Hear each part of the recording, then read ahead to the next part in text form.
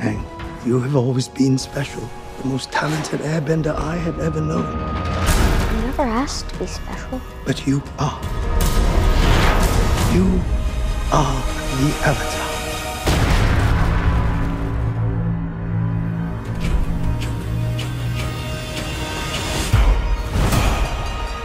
The world needs the Avatar. It needs you, Aang. The Fire Nation has destroyed everything in their path.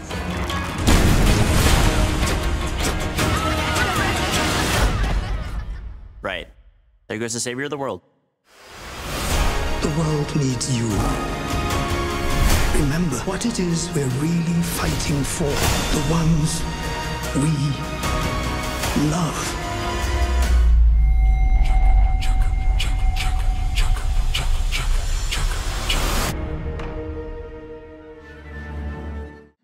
Welcome back, everyone. It's Charlie. Netflix just released another new Avatar: The Last Airbender trailer for the live-action series, this time with more footage of a couple more characters from the original series. I know there's tons of Cabbage Man questions. Don't worry, I'll talk about him too. And they revealed more details about how they changed the original storyline from Book 1 to fit the new episodes, so we'll break it all down. If you're brand new to the channel, be sure to subscribe to get all the episodes. I will do episode videos just like I did for the original series and for Legend of Korra back in the day. It'll feel so weird doing Avatar videos again. Speaking of which, the other really cool news, they haven't talked about it recently, but Mike and Bryan are making an animated Avatar: The Last Airbender movie with the adult version of the gang, or Team Aang, however you want to think about them, set after the events of Book 3, which is basically them doing a version of the comics. Now we're making a movie, our first movie.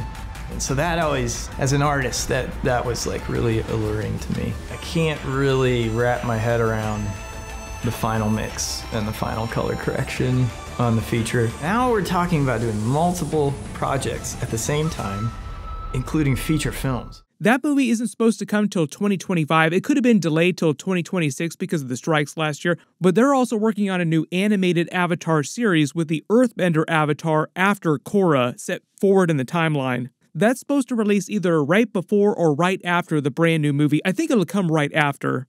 There are a couple other animated Avatar movies that they announced. I'll talk about them at the end of the video because they're a little bit further off. But it is a really good time to be an Avatar fan. Like, Avatar fans are going to be eating good for like the next 30 years. They'll be Avatar till we're all old and gray. Probably the biggest new thing in this new trailer is Aang talking to Monk Gyatso. This has to be a flashback before he went into the ice 100 years ago. Their conversation basically plays out similar to their conversation in the flashbacks in the original show. The difference is the way they actually frame the scenes, and this is one of the big differences with the new live-action Netflix series, like some of the changes they made. They're actually showing the genocide of the air nomads. So this scene with Aang and Monk Gyatso is us watching it happening, like it's probably right before he tries to bail on the Southern Air Temple and gets lost in the ice. Right before Fire Lord Sozin shows up with the Fire Nation and attacks. In the original show, it's presented as brief flashbacks with Aang remembering his conversations with Monk Gyatso and the circumstances that led to him being trapped in the ice for 100 years. So this time we're actually seeing it go down. There's footage from a couple other characters' backstories that they do with the same thing with like Zuko getting his scar. It's not just a flashback this time of someone remembering it, we're actually seeing it go down. What you see in the Aang scene is pretty accurate. Aang found out he was the next Avatar at a very young age. He couldn't handle the pressure at first. Monk Gyatso became more of a surrogate father to him at the Southern Air Temple, so he tried to hide a lot of the really difficult stuff from him until the very last minute. Because he was the Avatar, he was born an airbending prodigy. He got his airbender tattoos before he learned he was the Avatar, though. Like, he just grew up thinking that he was a prodigy. He's meant to be the youngest airbender in the history of the air nomads to get his tattoos. Jinora was like the next youngest person much later in the timeline. Typically, it took a lot longer for air nomads to earn their tattoos because you have to become a master. So Aang spent his early life up to about age 12 traveling to the other air temples around the world, learning airbending techniques, getting Appa, his sky bison. Then around the time he was turning 12, Sozin's comet had already come and the Fire Nation had already started waging war simultaneously on all the other nations. That had been going on for a while. And because Monk Gyatso had been a close friend of Avatar Roku, and so had Sozin, Gyatso knew that Sozin would eventually come for the air nomads, hoping to eradicate the next Avatar before he could master all four elements, challenging him, knowing that this would become a really big problem, like eventually Sozin would come for Aang. Thus begins the genocide of the air nomads. So Monkey Yatso, knowing that this would happen, decides to tell Aang that he was the Avatar around the time he turned 12.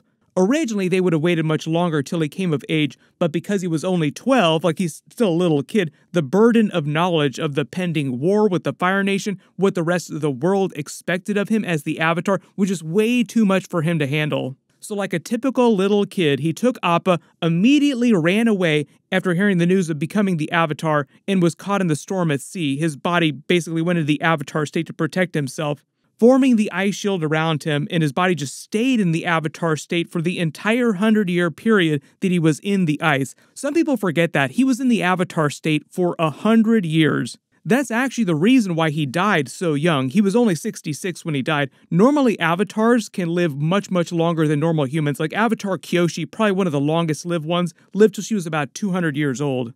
Being in the Avatar state for so long taxed Aang's body so much that it just gave out early. We get more footage inside the Southern Air Temple too before the Fire Nation attacks, and I really think this firebender attacking them inside the temple is Fire Lord Sozin himself, which is another change from the original series. During the original show, Fire Lord Sozin wasn't with the soldiers that were actually killing all the air nomads. Like, he wasn't killing all the air nomads himself. He just stayed behind and ordered the hit on all the different air temples. This also gets to the next big change the showrunner said they made to the original show. During the original Book 1 or Season 1, Sozin's comet was a huge ticking clock that they constantly referenced throughout the episodes, and the idea was that once he came out of the ice, Aang had to make it to the Crescent Island Fire Temple by the winter solstice because of how fast Sozin's comet was approaching, so that he could learn all the things they needed to learn from Avatar Roku. The actual comet itself didn't come back and boost the powers of Ozai, all the other firebenders on the planet, until Book 3, or what will be Season 3. But they constantly reference the timeline of the comet on the show, like the comet's coming, it's getting closer, and Aang having to learn to master all 4 elements before it came so that he could defeat Fire Lord Ozai. The whole idea is that in order for avatars to enter the avatar state at will, they had to be able to master all 4 elements. So when Aang was entering the avatar state during Book 1, it was more on instinct. If he were to get into a fight with Ozai during Book 1, he wouldn't be able to enter the Avatar state unless he was about to die. And it would just be his body automatically acting to protect itself. And if he still couldn't master all 4 elements and enter the Avatar state at will by the time the comet came, the comet itself would make Ozai vastly, vastly more powerful because of the proximity. What the showrunner said happened, though, is that because they didn't think that they'd be able to get Season 2 out, the show hasn't been renewed for Season 2, at least officially, so it might be 2 years before they actually get it out. And the kids on the show playing all the characters age so quickly that they're probably going to have to add a time jump that wasn't in the original show. So in order to give them a little bit more time for him to master all 4 elements and then to get through all these different seasons for the original show, they just removed a lot of references to the comet that were in that original series.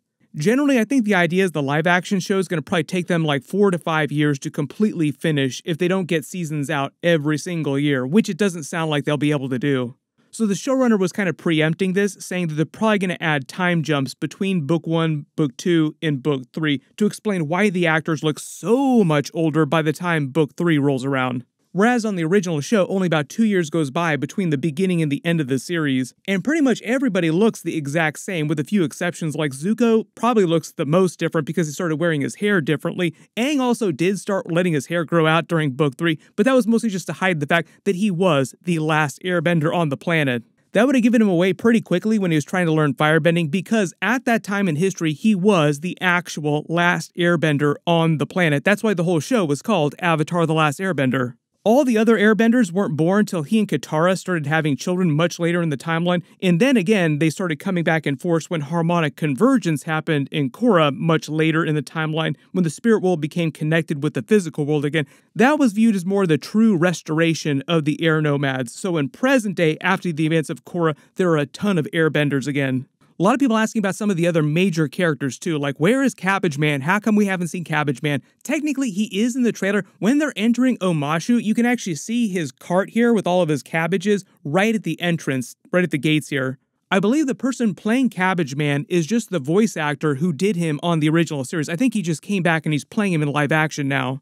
A lot of people asking about Toph, too. What's going on with Toph? Because she didn't show up till book 2 in the original series, I'm not expecting to see Toph during season 1. They might just wait till they actually start filming season 2 to actually cast an actress. Maybe there's a post-credit scene or some references to her at some point during the season, but I don't think we'll actually see an actress as the character until they get to season 2. Probably one of the other biggest differences, too, is they made Fire Lord Ozai and Azula much bigger characters during Season 1. So Fire Lord Ozai is meant to be the main villain of the entire series, but he doesn't really become a huge character until Book 3. For the most part, Avatar plays out a little bit like Star Wars with Darth Vader and the Emperor, or like Lord of the Rings with Saruman and Sauron. You start out with the mid-boss, then you work your way up to the main boss.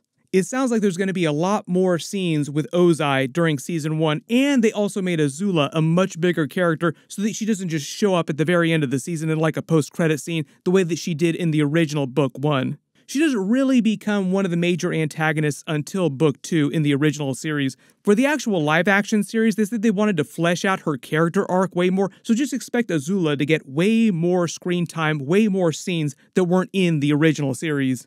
Most of the Azula fans out there, and I think most people are Azula fans, will actually just be happy about this, like, yay, they're giving Azula more material. I cannot wait to see her go just completely batshit crazy during this. My only minor complaint about the way they've revealed the Azula character right now is that in all the character posters they've given her, she just has the red flames, and Azula is famous for having blue flames because she is a firebending prodigy. So at some point, hopefully like in the next couple of weeks, they'll correct that and they'll release a new poster for her with blue flame instead of just the regular flames. We haven't actually seen her firebending during any of the trailer footage here, like she's firing the bow and that's about it. I believe during the actual series, when she does firebend, it will be the blue flame. For the most part, all their bending effects actually look pretty solid. I think that was one of the things that took them the longest to figure out how to do that with special effects and not make it look weird.